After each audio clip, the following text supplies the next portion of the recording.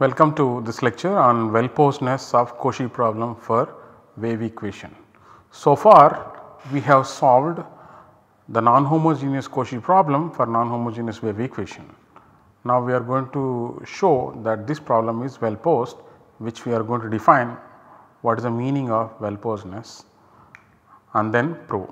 So the outline for this lecture is as follows. First we introduce the concept or the notion of well-posed problems in the sense of Hadamard. Then we discuss about existence of solutions, uniqueness of solutions and stability of solutions. These three properties are what are required for a problem to be well posed in the sense of Hadamard.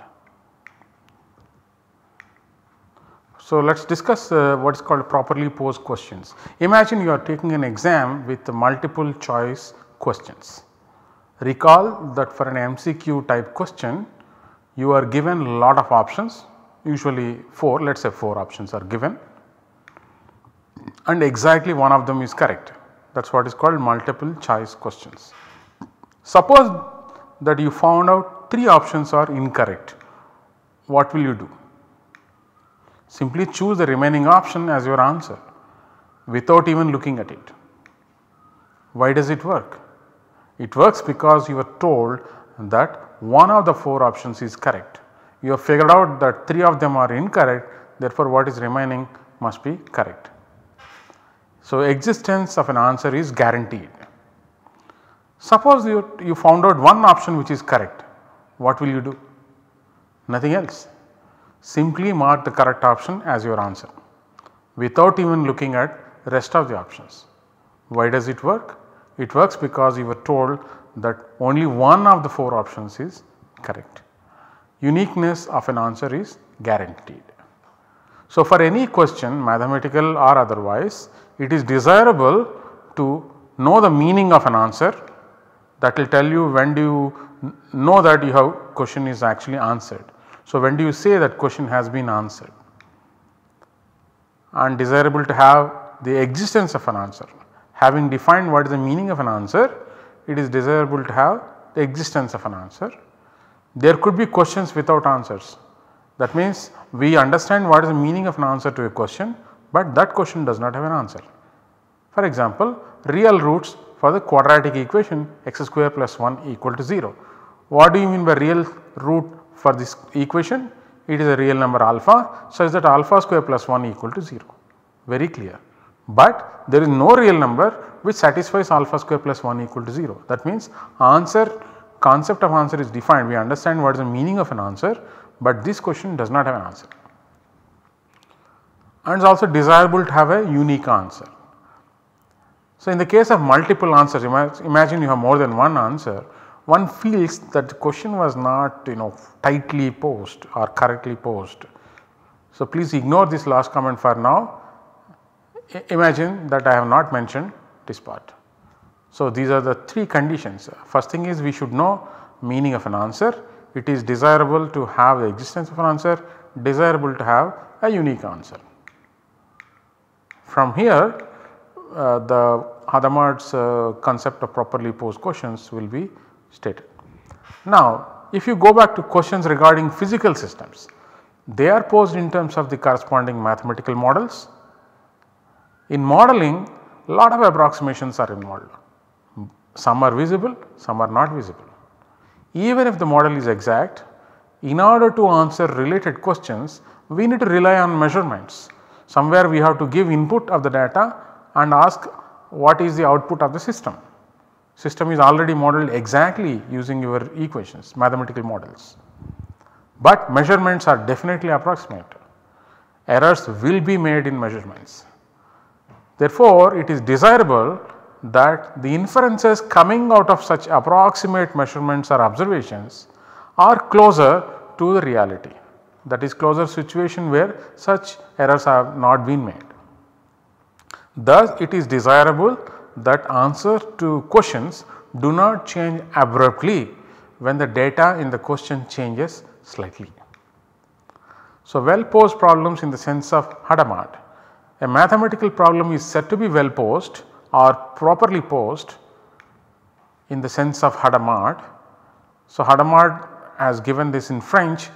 Translation, some people translate it as well posed, some people translate it as properly posed. If the following requirements are met. What are the requirements? Existence, the problem should have at least one solution. Uniqueness, the problem should have at most one solution. Continuous dependence, the solution depends continuously on the data that are present in the problem. Note, before asking if a mathematical problem is well posed, one needs to define the meaning of solution to the problem. Only when it is defined we can ask whether solution exists or not, it is unique or not, etc. A remark on the well posed problems. Once the concept of solution is defined, existence and uniqueness requirements are well understood, well defined. However, the third requirement, namely continuous dependence, is still not defined completely. Why? It is stated in terms of the word continuity, which is a topological property. Since the solutions and data belong to function spaces, one needs to define ways of measuring distances between functions, in terms of which continuity will be understood. One needs to identify such metrics which are relevant to the problem. A given mathematical problem may fulfill the requirement of continuous dependence with respect to one set of norms and may not satisfy this requirement with a different set of norms. Thus, the requirement of continuous dependence is delicate. Continuous dependence requirement is also called stability requirement sometimes, particularly in the problems where there is a time variable involved, people call it stability requirement. So, let us recall the Cauchy problem for wave equation. It is given functions phi, psi and f defined on the appropriate domains. Cauchy problem is to find a solution to the D'Alembert operator equal to f and satisfying the two initial conditions. So, rest of this lecture is devoted to proving the well-posedness of this problem on the domain Rd cross 0 t. I will point out where exactly this is required for a fixed t positive. If you see here, it is Rd cross 0 infinity, but if this result of well-posedness will hold on Rd cross 0 t only, t cannot be made infinity. So, proving well-posedness of Cauchy problem, we treat wave equations in 1, 2, 3 dimensions simultaneously. That means we cover existence for all the 3 dimensions, then we go to uniqueness and then we go to the stability results. So, we use the word Cauchy problem without mentioning the d value. It is understood depending on the context. What is the meaning of solution? Because that is the first thing we have to do, define before saying the problem is well posed in the sense of Hadamard, is to define the notion of solution to the problem. That is the classical solution, notion of classical solution. We have derived classical solution to the non-homogeneous Cauchy problem in the previous lectures. So, well-posedness of the Cauchy problem will be proved for this domain Rd cross 0 t. The proof also suggests that we cannot expect such a result on the domain Rd cross 0 infinity. So, what are the steps involved in proving well-posedness of Cauchy problem? First thing is existence. It was already shown that Cauchy problem admits classical solutions in the earlier lectures on the domain Rd cross 0 infinity. We will recall those results. Uniqueness, we have not proved uniqueness, we will prove that in this lecture. And then we go to the continuous dependence. Using the formulae for solutions like D'Alembert formula or Poisson-Kirchhoff formula in dimension 2 and 3, D'Alembert in dimension 1, we establish stability estimate in each of these dimensions d equal to 1, 2 and 3. So, for this it is necessary to work with the domain Rd cross 0 t. So, it is for the stability estimate that we need to work with finite time. Precise hypothesis on the data phi psi f will be mentioned in the respective results. So, let us go to existence of solutions. Here I am just going to recall what we have done in the earlier lectures. Solution to the full Cauchy problem, sometimes I call this as non-homogeneous Cauchy problem in 1D.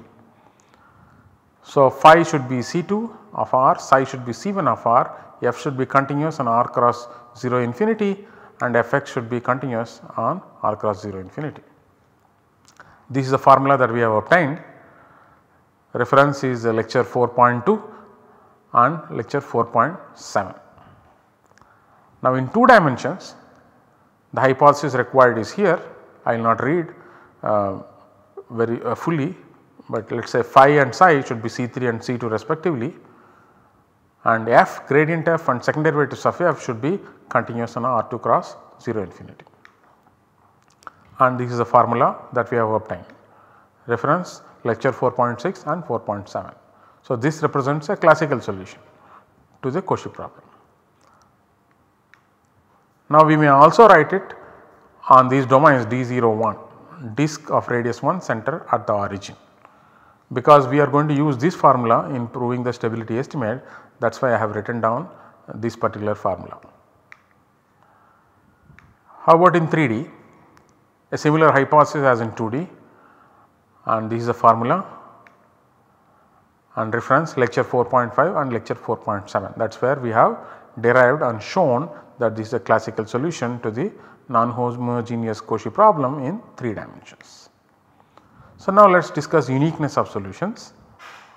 So general idea for establishing uniqueness always is like this. To any problem, if you want to show it has uniqueness, you just take solutions u and v, consider the difference. It works usually in the linear situations, even in the nonlinear situations one considers that, and then try to show that that difference is 0. Okay, let u and v be solutions to the non-homogeneous Cauchy problem. Then the difference, let us call w, u minus v, it is a solution to the following homogeneous Cauchy problem. What is that?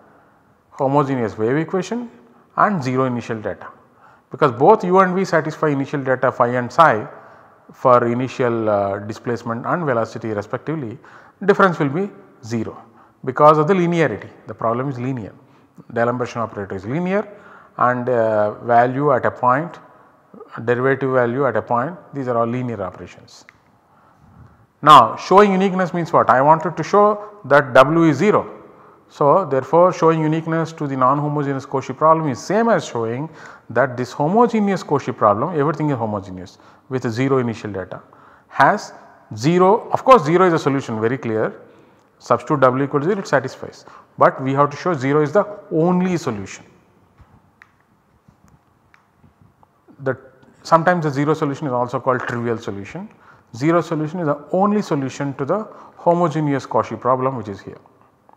Therefore, we will concentrate on showing only this, that the solution of such a homogeneous Cauchy problem with 0 initial data, the only solution is the 0 solution, thereby establishing uniqueness of solutions to the non-homogeneous Cauchy problem. Okay, let us move to the 1 dimension. Recall from lecture 4.2, we solved the Cauchy problem for homogeneous equation first. How did we do? It was written in terms of characteristic coordinates and obtained its general solution. As a result, general solution was obtained in xt coordinates. After that, we used the Cauchy data and we derived the D'Alembert formula. Thereby we established that any classical solution to the Cauchy problem must be given by D'Alembert formula. Thus solution to the homogeneous Cauchy problem is the 0 function, because for the Cauchy problem with homogeneous wave equation and 0 initial data, 0 is already known to be a solution. Advantage of uniqueness is that that is the only solution. This completes the proof of uniqueness in one space dimension. In other words, we made no compromises in deriving the D'Alembert formula. Now let us move on to uniqueness in 3 space dimensions. Remember, this is the order in which we solve the Cauchy problems also. First we solved dimension 1, then we solved dimension 3, then we used Hadamard's method of descent to solve in 2 dimensions. Okay. So recall from lectures 4.4 and 4.5, mw of rho t, it is the spherical means associated to the function w. If w is a solution to the homogeneous Cauchy problem in d equal to 3, then this L of rho t defined by rho times mw of rho t, this is what we did in lecture 4.5. this L of rho t satisfies a one dimensional wave equation. Okay. And if W satisfies the homogeneous Cauchy problem, then L also satisfies the homogeneous Cauchy problem in one dimension. And there we have just shown on the previous slide the trivial solution is only solution. Therefore, L of rho t must be the 0 function. Once L of rho t is 0, MW of rho t must be 0. Once MW of rho t is 0, it means all spherical averages are 0. By LOSM, lemma on spherical means W itself must be 0, which means we have got uniqueness. Therefore, solutions to non-homogeneous Cauchy problems in 3D are unique. Now, let us move on to 2 space dimensions. Recall from lecture 4.6, if W is a solution to the homogeneous Cauchy problem for d equal to 2, then W is also a solution to the homogeneous Cauchy problem for d equal to 3. We have just proved uniqueness, therefore W must be 0. This proves uniqueness result for non-homogeneous Cauchy problem in 2 space dimensions. Now, let us move on to stability of solutions. What we mean by that we are going to state in the form of result. Let us do one space dimension first. Stability result. Hypothesis is consider this Cauchy problem. Of course, we have to write f phi psi the hypothesis on them, so that we have a classical solution to this problem. That is what is going to be hypothesis. Of course, we have introduced a t, so t should be positive. You will see this t will play a crucial role. In the last step of the proof, you will see exactly where and how the t plays a role. So, assume the hypothesis on f phi psi which are required to have a classical solution to this problem. So, conclusion is given epsilon positive. Now, we are going to write about the continuity, right.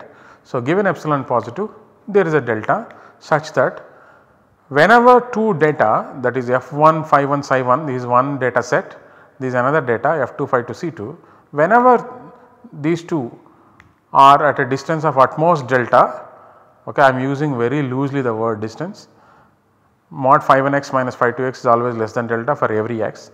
Similarly, mod psi 1 x minus psi 2 x is less than delta for every x, and mod f1 xt minus f2 xt is less than delta for every xt in r cross 0 t. That happens, then the corresponding solutions, u1 denotes solution with this initial data, u2 denotes with this as the not initial delta, f2 is the source term, phi 2 psi 2 are the initial displacement and velocity respectively. So, u1 and u2 they satisfy what is called the stability estimate.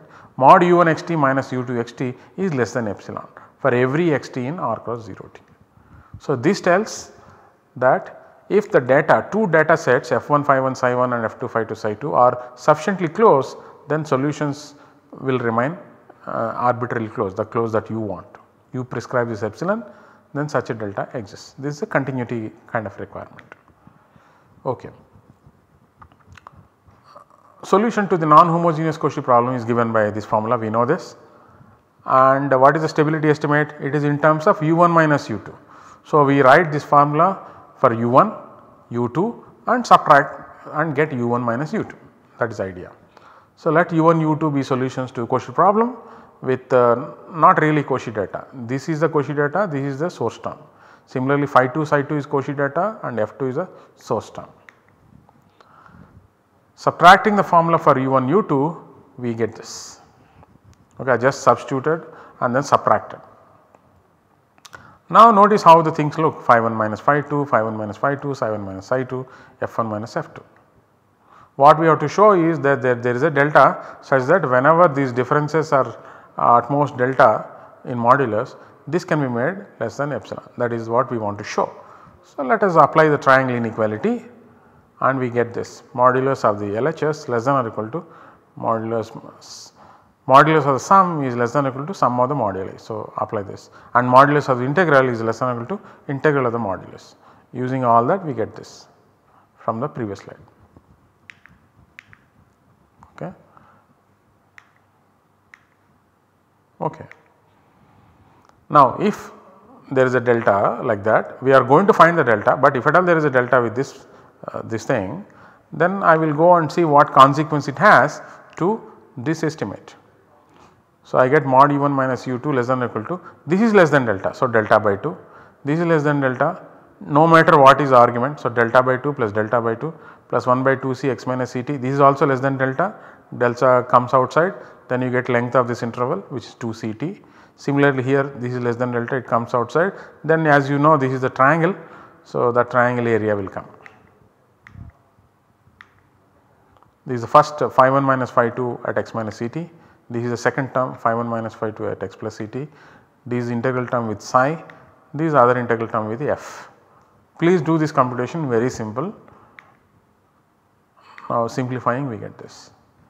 Okay, now what is our idea? We want to make this less than epsilon. Therefore, given epsilon I want to make this less than epsilon. Can I choose a delta so that this is less than epsilon? Yes, choose delta to be less than epsilon by 1 plus t square. Then above computation shows, but mod u1 xt minus u2 xt is less than epsilon. Okay, now comes a comment. If t is higher and higher, this delta will become smaller and smaller. Imagine t is infinity. So, loosely speaking this is 0, that means you will not be able to choose this delta. That means it gives you an idea that if you consider the Cauchy problem on r cross 0 infinity, we may not have the stability estimate. Okay, that means there may be the data sets f1 phi 1 psi 1 which are close to f2 phi 2 psi 2, but solutions are not.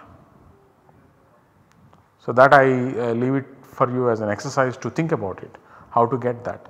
Given that we are dealing with a linear equation, you may consider one of the data set to be 0 0 0.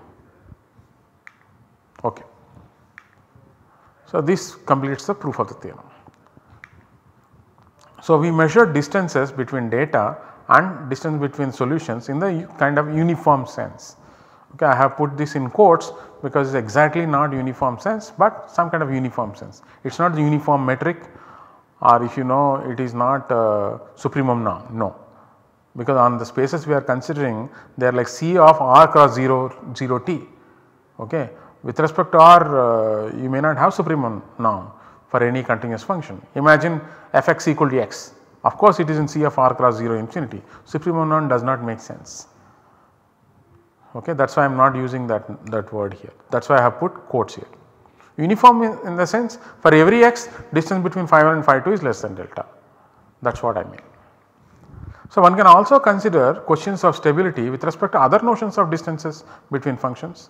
In such case, the same Cauchy problem may be either stable or unstable, we have no idea, anything can happen, because if you have studied functional analysis, you know that on infinite dimensional nonlinear spaces, two norms may not be equivalent, that is the problem. So, topologies could be different. So, thus there is a need to state the result in clear mathematical terms, this is always the case. If you think you have proved some result, you should be able to state it very cleanly, meaning very clearly. It can run into any number of pages, but it should be very clearly stated.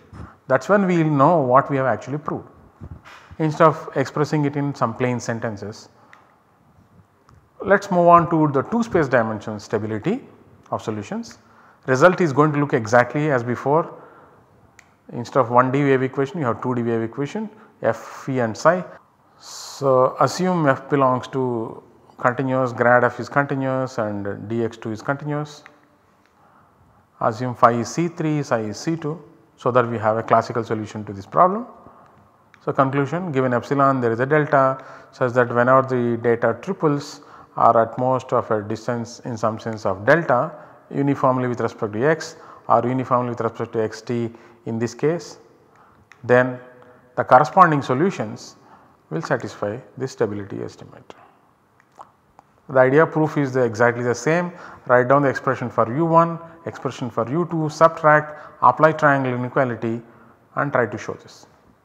So, this is a formula for u which we know, this is a convenient formula, that is why we are using this formula.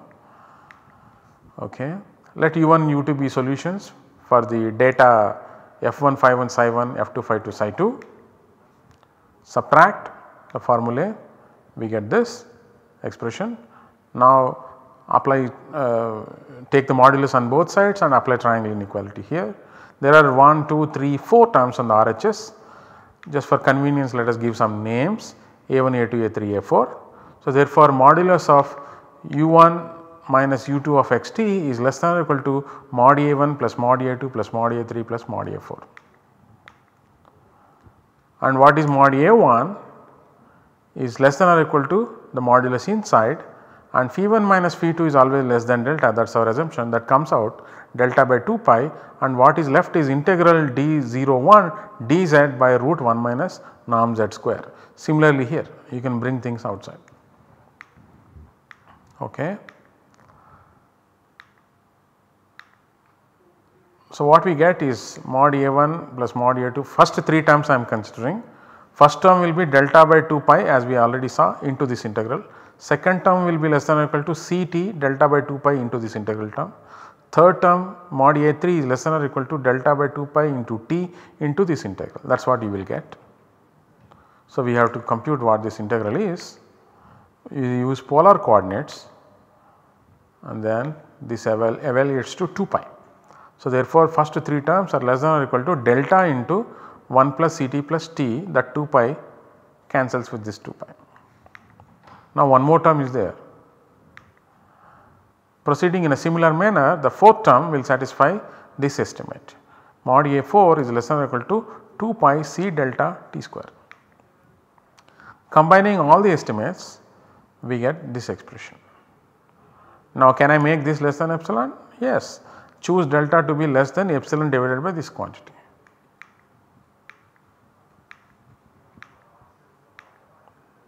So we will get this. So this completes the proof of the theorem. Now move on to 3 space dimensions. Here we just state the result exactly same as before. Here t belongs to 0 t, t belongs to 0 t. The assumptions on f phi psi so that this problem has a classical solution.